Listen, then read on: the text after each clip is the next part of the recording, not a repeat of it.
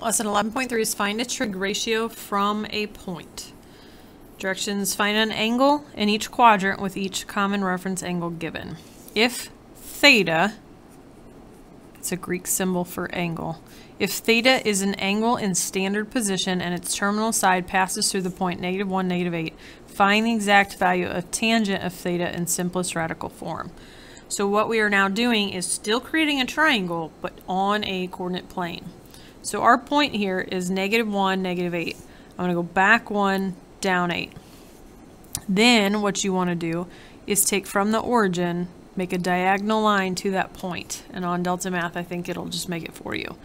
Then you are creating a triangle by making a leg go from that point to the x-axis. So I'm just going to extend it up. So see how this is my right angle here? So now my triangle looks like this.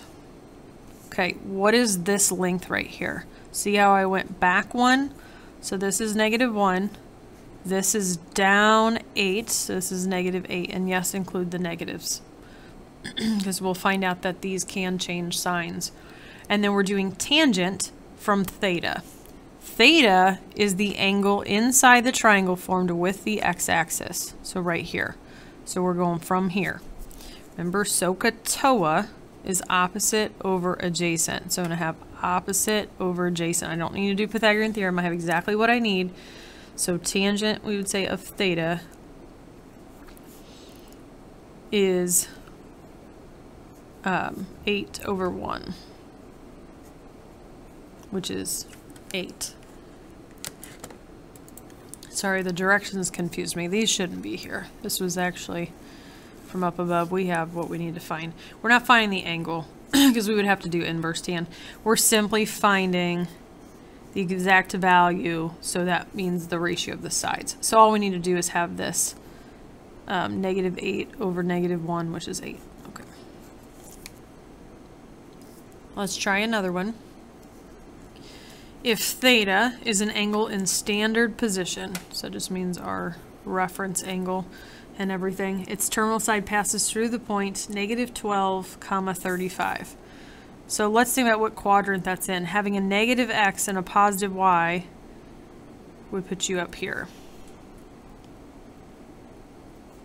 Okay, that's quadrant 2. Find the exact value of sine of theta. So we're going to come from the origin and then connect a diagonal line. And then I need to drop down a leg that goes to the x-axis. So our theta, or angle here, is what we're talking about from here with the x-axis. Okay, so if you want to then take it off the coordinate plane, you can, to help you have a little more room to write. Here's my angle, here's my 90. What is this side? What was this x value?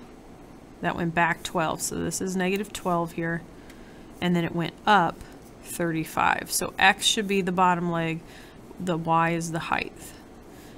And I want sine, which is opposite over hypotenuse. So I need to do Pythagorean theorem, which will be -12 squared plus 35 squared equals x squared. I'm not even going to do the negative, I just know 12 squared is 144. Plus 35 squared, and then square root of that. Luckily that comes out to be 37.